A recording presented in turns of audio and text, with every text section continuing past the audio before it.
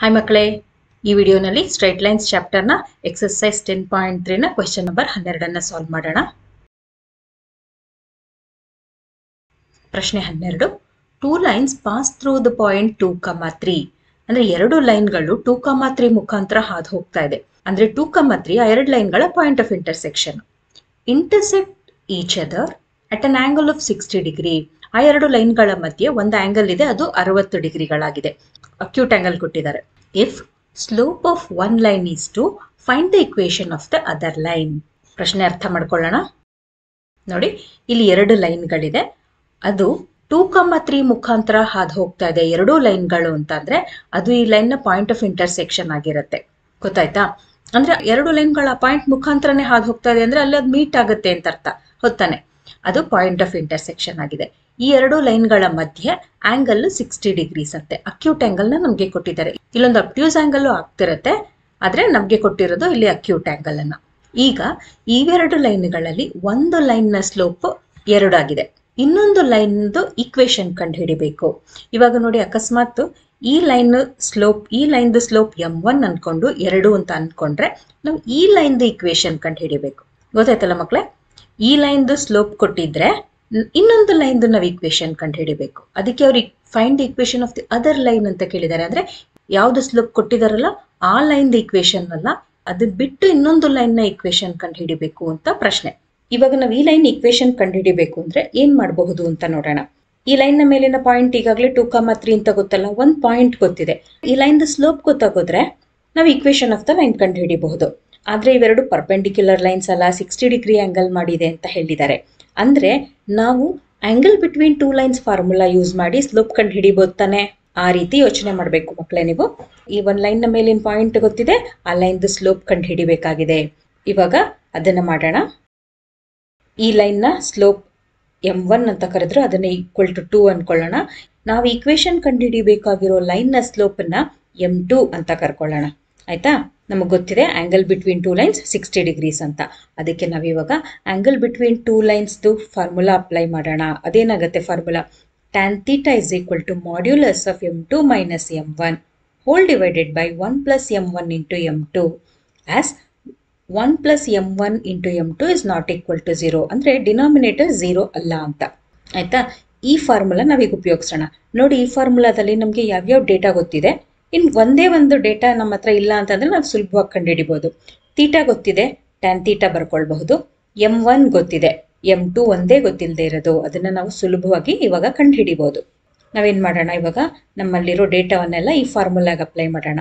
tan 60 ಆಯ್ತಾ, angle between the lines theta tan 60 ಆಯ್ತು, is equal to modulus of m2 ಕಂಡು ಹಿಡಿಬೇಕಾಗಿದೆ. m2 minus 2, m1 ಅಂದ್ರೆ 2 ಆಯ್ತಲ್ಲ, m2 minus 2 whole divided by 1 plus 2m2. ಆಯ್ತಾ? ಅಂದ್ರೆ ಇವಾಗ ನಾವು m2 ಕಂಡು ಹಿಡಿಬೇಕು. ಈ ಟರ್ಮ್ ನಾನು ಮುಂದಿನ ಸ್ಲೈಡ್ಗೂ ತಗೊಳ್ತೀನಿ. ಈಗ ನೋಡಿ, ನಾವಿಲ್ಲಿ tan 60ಗೆ √3 ಅಂತ ಬರ್ಕೊಂಡಿದೀವಿ. ಮತ್ತೆ √3 is equal to plus R minus m2 minus 2 whole divided by 1 plus 2m2 ಅಂತ ಬರುತ್ತೆ. ಇದು ಮಾಡ್ಯುಲಸ್ ಇರೋದ್ರಿಂದ ಈ ಒಳಗಡೆ ಇರೋ ಟರ್ಮ್ ಪಾಸಿಟಿವ್ ಬೇಕಾರಾಗ್ಬೋದು, ನೆಗೆಟಿವ್ ಬೇಕಾರಾಗ್ಬೋದು. ಆದ್ರೆ ನಾವಿಲ್ಲಿ ಪಾಸಿಟಿವ್ ಕ್ವಾಂಟಿಟಿಯನ್ನೇ ಕನ್ಸಿಡರ್ ಮಾಡ್ತಾ ಇರ್ತೀವಿ.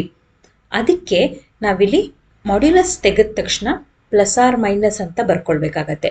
ಈಗ ನಾವು ಪ್ಲಸ್ ಆರ್ ಮೈನಸ್ ಅಂತ ಬರ್ಕೊಂಡಿದೀವಿ ಅಂತಂದ್ರೆ ಅಲ್ಲಿ 2 ಕೇಸ್ ಬರುತ್ತೆ ತಾನೆ. ಒಂದ್ಸಲ ಪ್ಲಸ್ ಕನ್ಸಿಡರ್ ಮಾಡಬೇಕು, ಇನ್ನೊಂದ್ಸಲ ಮೈನಸ್ ಕನ್ಸಿಡರ್ ಮಾಡ್ತಾ ಇದೀವಿ. ನೋಡಿ, √3 is equal to m2 minus 2 whole divided by 1 plus 2m2, ಅಥವಾ √3 is equal to minus m2 minus 2 whole divided by 1 plus 2m2. ಒಂದ್ಸಲ ಪಾಸಿಟಿವ್ ಟರ್ಮ್ ಕನ್ಸಿಡರ್ ಮಾಡಿದ್ವಿ, ಇನ್ನೊಂದ್ಸಲ ನೆಗೆಟಿವ್ ಟರ್ಮ್ ಕನ್ಸಿಡರ್ ಮಾಡಿದೀವಿ.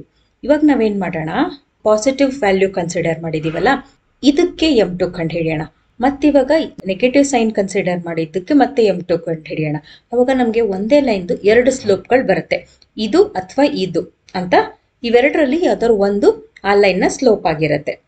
ಈಗ ಮೊದಲು ನಾವು ಇದೇನ್ ಮಾಡೋಣ, √3ಗೆ ಕ್ರಾಸ್ ಮಲ್ಟಿಪ್ಲೈ ಮಾಡ್ಕೊಂಡ್ರೆ √3 into 1 plus 2m2 is equal to m2 minus 2 ಆಯ್ತು.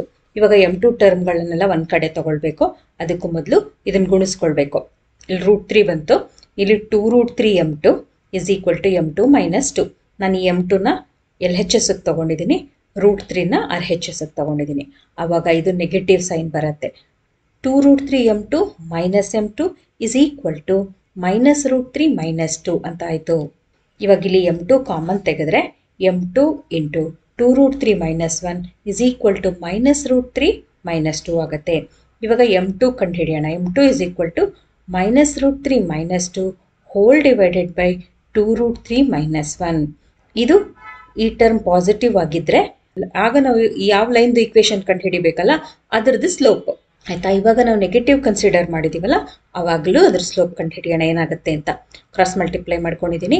√3 ಇಂಟು 1 ಪ್ಲಸ್ 2m2 ಆಯಿತು equal two is equal to ಇಲ್ಲಿ ಮೈನಸ್ ಸೈನ್ ಕನ್ಸಿಡರ್ ಮಾಡಬೇಕು. ಮೈನಸ್ m2 ಮೈನಸ್ 2 ಆಯಿತು. ಮೈನಸ್ ಆಫ್ m2 ಮೈನಸ್ 2 ಬಂದಿದೆ. ಈಗ ನಾವೇನು ಮಾಡೋಣ, ಇಲ್ಲಿ √3ನ ಗುಣಿಸ್ಕೊಂಡು m2ನ ಒಂದು ಕಡೆ ತಗೊಳ್ಬೇಕು. √3 ಗುಣಿಸಿದ್ರೆ √3 plus 2√3 m2 is equal to minus m2 plus 2 ಆಯಿತು. ಈಗ m2ನ ಈ ಕಡೆ ತಗೊಂಡಿದ್ದೀನಿ, √3ನ RHS ತಗೊಂಡಿದ್ದೀನಿ. ಆವಾಗ m2 plus 2√3 m2 is equal to minus √3 plus 2 ಆಗುತ್ತೆ. ಈಗ m2 common ತೆಗೆಯೋಣ. m2 into 1 plus 2√3 is equal to minus √3 plus 2. ಈಗ m2 ಇಸ್ ಈಕ್ವಲ್ ಟು ಈ ಟರ್ಮ್ ಡಿನಾಮಿನೇಟರ್ಗೆ ಹೋದರೆ m2 is equal to minus √3 plus 2 whole divided by 2√3 plus 1. ಗೊತ್ತಾಯ್ತಲ್ಲ ಮಕ್ಕಳೇ. ಇವಾಗ ನಮಗೆ ಎರಡು ಸೈನ್ಗಳನ್ನು ಕನ್ಸಿಡರ್ ಮಾಡಿದ್ದಕ್ಕೆ ನಮಗೆ m2ಗೆ ಎರಡು ಬೇರೆ ಬೇರೆ ಸ್ಲೋಪ್ಗಳು ಬಂದಿದೆ. ಇವಾಗ ನಾವು ಇವೆರಡರಲ್ಲಿ ಯಾವುದನ್ನು ಕನ್ಸಿಡರ್ ಮಾಡಬೇಕು? ನಾವು ಎರಡನ್ನೂ ಕನ್ಸಿಡರ್ ಮಾಡಿ ಎರಡನ್ನೂ ಬರೀಬೇಕು ನಾವಿವಾಗ. ಹಾಗಂದ್ರೆ ಆ ಲೈನ್ದು ಎರಡು ಇಕ್ವೇಶನ್ ಸಾಧ್ಯತೆ ಇರುತ್ತೆ, ಎರಡನ್ನೂ ಕ್ಯಾಲ್ಕುಲೇಟ್ ಮಾಡಿ ಬರೀಬೇಕು. ಇವಾಗ ನಾನು ಎರಡು ಸ್ಲೋಪ್ಗಳನ್ನು ಇಲ್ಲಿ ಬರ್ಕೊಂಡಿದ್ದೀನಿ. ನೋಡಿ ಮಕ್ಕಳೇ, ಈ ಲೆಕ್ಕ ತುಂಬ ಕಷ್ಟ ಇಲ್ಲ, ಆದ್ರೆ ಏನು ಅಂದರೆ ತುಂಬ ಸಿಂಪ್ಲಿಫಿಕೇಶನ್ ಮಾಡೋಕ್ಕಿದೆ ಅಷ್ಟೇ. ನೀವು ಇಲ್ಲಿ ಸ್ಲೋಪ್ ಕಂಡು ಹಿಡಿತೀರಾ, ಈಕ್ವೇಶನ್ ಕಂಡು ಹಿಡಿತೀರಾ ಅಷ್ಟೇ ನಾವು ಇದರಲ್ಲಿ ಮಾಡೋದು. ಆದರೆ tan θ ಇಸ್ ಈಕ್ವಲ್ ಟು ಆ ಫಾರ್ಮುಲಾ ಉಪಯೋಗಿಸಿ ನಾವು ಮಾಡ್ತಾ ಇದ್ದೀವಿ ಅಷ್ಟೇ. ಇಲ್ಲಿ √3 ಎಲ್ಲ ಬಂದಿರೋದ್ರಿಂದ ನಮಗೆ ಸಿಂಪ್ಲಿಫಿಕೇಶನ್ನು ಸ್ವಲ್ಪ ಜಾಸ್ತಿ ಆಗಿದೆ ಅಷ್ಟೇ. ಇವಾಗ ನಾವೇನು ಮಾಡೋಣ, ಎರಡು ಕೇಸ್ ಕನ್ಸಿಡರ್ ಮಾಡೋಣ. ಮೊದಲನೇ ಕೇಸಲ್ಲಿ ಈ ಸ್ಲೋಪ್ ತಗೊಂಡಿದ್ದೀನಿ. m2 is equal to minus √3 minus 2 whole divided by 2√3 minus 1. ಇವಾಗ ನಮಗೆಲ್ಲ ಗೊತ್ತಿದೆಯಲ್ಲ, ಈ ಲೈನ್ದು ಸ್ಲೋಪ್ ಗೊತ್ತಿದೆ ಮತ್ತು ಅದ್ರ ಮೇಲಿನ ಒಂದು ಪಾಯಿಂಟ್ ಗೊತ್ತಿದೆ. ಅಂದರೆ equation of the line having slope m and passing through x1 by 1 ಏನು ಹೇಳಿ, y minus y1 is equal to m into x minus x1. ಈ ಫಾರ್ಮುಲಾವನ್ನು ಅಪ್ಲೈ ಮಾಡೋಣ. y ಮೈನಸ್ 3 ಇಲ್ಲಿ x1 y1 ಇದಲ್ವಾ, y minus 3 is equal to minus √3 minus 2 whole divided by 2√3 minus 1 into x minus 2 ಆಯಿತು. ಇಲ್ಲಿ x1 ಯಾವುದು 2, ಅದಕ್ಕೆ ಈಗೇನು ಮಾಡೋಣ, cross multiply ಮಾಡ್ಕೊಳ್ಳೋಣ. y minus 3 into 2√3 minus 1 is equal to minus √3 minus 2 into x minus 2. ನೋಡಿ ಇಲ್ಲಿ ಇವಾಗ ನಮಗೆ ಈಕ್ವೇಶನ್ನು ಎಕ್ಸ್ ಟರ್ಮ್ ಬರುತ್ತೆ. ax plus by plus equal to 0 standard form ಇದೆಯಲ್ಲ, ಆ ಫಾರ್ಮ್ ನೆನಪಿಸ್ಕೊಳ್ಳಿ. ಎಕ್ಸ್ ಟರ್ಮ್ ಬರುತ್ತೆ, y ಟರ್ಮು, ಆಮೇಲೆ ಒಂದು ಕಾನ್ಸ್ಟೆಂಟು. ಈಗ ಅದೇ ಥರ ಮಾಡಬೇಕು. ನಾವು ಗುಣಿಸ್ಕೊಳ್ಬೇಕಾದ್ರೂ ನಾನೇನು ಮಾಡ್ತೀನಿ, y ಇಂಟು ಅಂದ್ಬಿಟ್ಟು ಇವೆರಡನ್ನ ಬ್ರ್ಯಾಕೆಟ್ ಓಪನ್ ಮಾಡಲ್ಲ, ಮತ್ತೆ ಮಾಡಿದ್ರೂ ಆಮೇಲೆ ಕಾಮನ್ ತೆಗೆದು ಎಕ್ಸ್ಪ್ರೆಸ್ ಮಾಡ್ಬೇಕು ಸ್ಟ್ಯಾಂಡರ್ಡ್ ಫಾರ್ಮಲ್ಲಿ. ಅದಕ್ಕೆ ಏನು ಮಾಡ್ತೀನಿ, ವೈನ ಈ ಎರಡು ಟರ್ಮ್ಗೆ ಗುಣಿಸಿ ಹಾಗೇ ಇಡ್ತೀನಿ. ಅವಾಗ ಏನಾಗುತ್ತೆ, 2√3 ಮೈನಸ್ 1 ಇಂಟು y, ಆಮೇಲೆ ಮೈನಸ್ 3ನ ಇವೆರಡಕ್ಕೂ ಗುಣಿಸ್ತೀನಿ. ಅವಾಗ ಏನಾಯಿತು, ಮೈನಸ್ 6√3 ಆಯಿತು.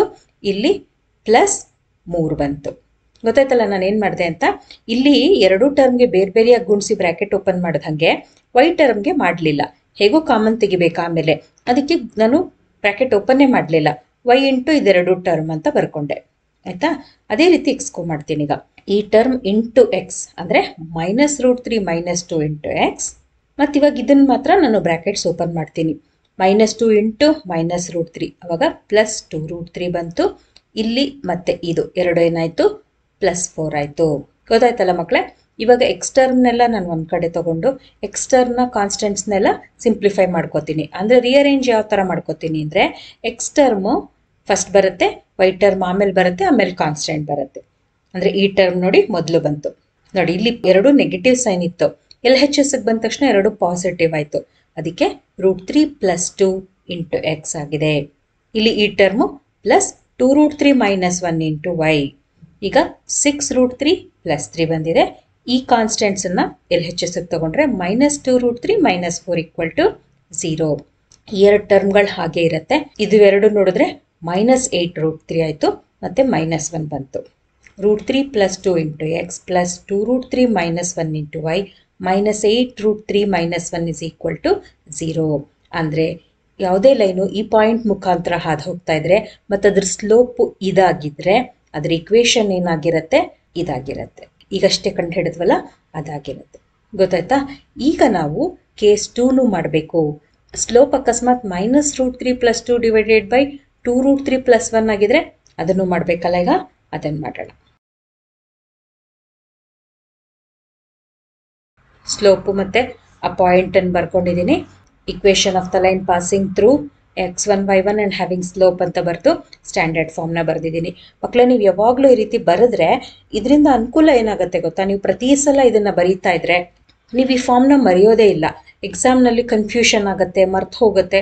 ಆ ರೀತಿ ಆಗೋದೇ ಇಲ್ಲ. ನೀವು ಲೆಕ್ಕ ಮಾಡಬೇಕಾದ್ರೆ ಪ್ರಾಕ್ಟೀಸ್ ಮಾಡ್ತಿರ್ತೀರಲ್ಲ, ಪ್ರಾಕ್ಟೀಸ್ ಮಾಡಬೇಕಾದ್ರೆ ಪದೇ ಪದೇ ಫಾರ್ಮುಲಾಗಳನ್ನು ಬರೀತಾ ಇರಿ. ಈ ಫಾರ್ಮುಲಾ ನಂಗೆ ಗೊತ್ತು, ನಾನೇನು ಬರೆಯೋದು ಬೇಡ ಅಂತ ಆ ಥರ ಯೋಚನೆ ಮಾಡಬೇಡಿ. ಗೊತ್ತಿದ್ರೂ ಬರೀರಿ, ಅವಾಗ ನೀವು ಮರೆಯೋದೇ ಇಲ್ಲ, ಮರೆಯೋಕ್ಕೆ ಸಾಧ್ಯನೇ ಇಲ್ಲ. ಆ ರೀತಿ ಆಗತ್ತೆ. ಈಗ ನಾವು ಈ ಎರಡು ಡೇಟಾನ ಸ್ಟ್ಯಾಂಡರ್ಡ್ ಫಾರ್ಮ್ನಲ್ಲಿ ಅಪ್ಲೈ ಮಾಡೋಣ. ಅವಾಗೇನಾಯಿತು, y - 3 ಈ x - 2 ಹಿಂದೆ ಹೆಂಗೆ ಬಂದಿತ್ತಲ್ಲ ಕೇಸ್ 1ನಲ್ಲಿ ಅದೇ ಥರ ಇರುತ್ತೆ. ಸ್ಲೋಪ್ ಮಾತ್ರ ಚೇಂಜ್ ಆಗುತ್ತೆ, ಸೈನ್ ಚೇಂಜ್ ಆಗುತ್ತೆ. ಸ್ಲೋಪ್ದು ನೆಗೆಟಿವ್ ಸೈನ್ ಕನ್ಸಿಡರ್ ಮಾಡಿರೋದಕ್ಕೆ ಅದನ್ನು ಬರೆದಿದ್ದೀನಿ. ಈಗ ಕ್ರಾಸ್ ಮಲ್ಟಿಪ್ಲೈ ಮಾಡ್ಕೊಳ್ಳೋಣ. y - 3 × 2√3 + 1 ಇಲ್ಲಾಯಿತು = -√3 + 2 × x - 2 ಆಗುತ್ತೆ. ಇವಾಗಲೂ ನಾನು ಹಾಗೆ ಮಾಡ್ತೀನಿ. ಈ ವೈನ ಈ ಎರಡು ಟರ್ಮ್ಗೆ ಮಲ್ಟಿಪ್ಲೈ ಮಾಡಬೇಕಲ್ಲ, ಈ ಟರ್ಮ್ ಹಾಗೆ ಇಟ್ಕೊಂಡು × y ಅಂತ ಬರ್ಕೊಳ್ತೀನಿ. -3 ಮಾತ್ರ ಎರಡೂ ಟರ್ಮ್ಗೆ ಗುಣಿಸ್ಕೊಳ್ತೀನಿ ನೋಡಿ. ಮತ್ತು ಇಲ್ಲಿ ಎಕ್ಸ್ನಲ್ಲೂ ಹಾಗೆ ಮಾಡ್ತೀನಿ. ಎಕ್ಸ್ ಟರ್ಮನ್ನು ಹಾಗೆ ಇಟ್ಕೋತೀನಿ, × x ಅಂತಾನೆ ಬರೆದ್ಬಿಡ್ತೀನಿ. -2 ಗುಣಿಸುವಾಗ ಮಾತ್ರ ಎರಡನ್ನು ಗುಣಿಸಿ ಬ್ರ್ಯಾಕೆಟ್ ಓಪನ್ ಮಾಡ್ತೀನಿ ನೋಡಿ. y × 2√3 + 1 ನೋಡಿ, ಹಾಗೆ ಬರೆದಿದ್ದೀನಿ. ಇಲ್ಲಿ -3 × ಇವೆರಡು ಟರ್ಮ್ಗಳು, ಅವಾಗೇನಾಯಿತು -6√3 -3 × ನಾನು ನಿಮ್ಗೆ ಅರ್ಥ ಆಗಲಿ ಅಂತ ಈ ರೀತಿ ತೋರಿಸಿದ್ದೀನಿ ನೋಡಿ.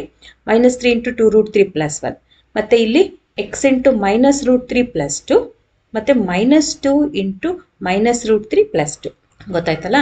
ಇವಾಗ ಇದನ್ನು ಮತ್ತು ಇದನ್ನು ಮಾತ್ರ ಗುಣಿಸ್ಕೊಳ್ತೀನಿ. ಮತ್ತು ಈ ಎಕ್ಸ್ ಟರ್ಮ್ನ ನಾನು LHSಗೆ ತೊಗೊಂಡಿದ್ದೀನಿ. ಆವಾಗ ಇದು ಪಾಸಿಟಿವ್ ಆಯಿತು, √3 ಬಂತು, ಇದು ನೆಗೆಟಿವ್ ಆಗುತ್ತೆ. ಆಗ √3 - 2 × x + y × 2√3 + 1 ಆಯಿತು. ಇದು ಹಾಗೆ ಇರುತ್ತೆ. ಇಲ್ಲಿ ಕಾನ್ಸ್ಟೆಂಟ್ಸ್ನಲ್ಲಿ ನೋಡಿದ್ರೆ ಈ ಟರ್ಮ್ ಹಾಗೆ ಇದೆ, ಇದೇನಾಯಿತು ಫುಲ್ ಈ ಟರ್ಮು ಪಾಸಿಟಿವ್ ಆಗುತ್ತೆ. +2 × -√3 + 2 = 0 ಆಯಿತು. ಈಗ ಇದನ್ನು ಸಿಂಪ್ಲಿಫೈ ಮಾಡೋಣ. ಸಿಂಪ್ಲಿಫೈ ಮಾಡಿದ್ರೆ ಈ ಟರ್ಮ್ ಹಾಗೆ ಇರುತ್ತಲ್ವ, ಎಕ್ಸ್ ಮತ್ತು ವೈ ಟರ್ಮ್ಗಳು. ಇದು ಮಾತ್ರ ನೋಡಿ 3 × 2 = 6 ಮತ್ತು ಇದು 2√3 ಆಯಿತು, ನೆಗೆಟಿವ್ ಸೈನ್ ಬಂತು, ಅದಕ್ಕೆ -8√3 ಬಂತು. ಮತ್ತು ಇದು -3 ಆಯಿತು, ಇದು +2 ಆಯಿತು, ಅದಕ್ಕೆ ಇಲ್ಲಿ ಟರ್ಮು +1 ಬಂತು. ಅಂದರೆ ನಮ್ಮ ಇಕ್ವೇಷನ್ ಏನಾಯಿತು, √3 - 2 × x + 2√3 + 1 × y -8√3 + 1 = 0. The required equation of the line is √3 + 2 × x + 2√3 - 1 × y -8√3 - 1 = 0. ಅಥವಾ √3 - 2 × x + 2√3 + 1 × y -8√3 + 1 = 0. ಗೊತ್ತಾಯ್ತಲ್ಲ ಮಕ್ಕಳೇ? ಈ ಲೆಕ್ಕ ತುಂಬ ಉದ್ದ ಇದೆ, ಯಾಕೆಂದರೆ ಸಿಂಪ್ಲಿಫಿಕೇಶನ್ ಜಾಸ್ತಿ ಇದೆ. ಈ √3 ಒಂದು ಟರ್ಮ್ ಇರೋದ್ರಿಂದ. ಇಲ್ಲಾಂದರೆ ಈ ಲೆಕ್ಕ ತುಂಬಾ ಸುಲಭ ಇದೆ. ನಾವು 2 ಲೈನ್ ಕೊಟ್ಟಿದ್ರು, ಒಂದು ಲೈನ್ದು ಸ್ಲೋಪ್ ಗೊತ್ತಿತ್ತು, ಅವೆರಡು ಲೈನ್ದು ಪಾಯಿಂಟ್ ಆಫ್ ಇಂಟರ್ಸೆಕ್ಷನ್ ಗೊತ್ತಿತ್ತು, ಮತ್ತು ಅವೆರಡರ ಮಧ್ಯೆ ಆ್ಯಂಗಲ್ ಕೊಟ್ಟಿದ್ರು. ನಾವು ಆ ಆ್ಯಂಗಲ್ದು ಫಾರ್ಮುಲಾ ಉಪಯೋಗಿಸಿ ಇನ್ನೊಂದು ಲೈನ್ನ ಸ್ಲೋಪ್ ಕಂಡು ಹಿಡ್ಕೊಂಡು ಅದರ ಇಕ್ವೇಷನನ್ನು ಕಂಡು ಹಿಡಿದ್ವಿ. ನಾವು ಮಾಡಿದ್ದಿಷ್ಟೇ, ಆದರೆ ಸಿಂಪ್ಲಿಫಿಕೇಶನ್ ಮಾತ್ರ ಸ್ವಲ್ಪ ಜಾಸ್ತಿ ಇದೆ ಅಷ್ಟೇ. ನಿಮ್ಗೇನಾದರೂ ಅನುಮಾನ ಇದ್ದರೆ ನಂಗೆ ಕಮೆಂಟ್ ಮಾಡಿ ಹೇಳಿ.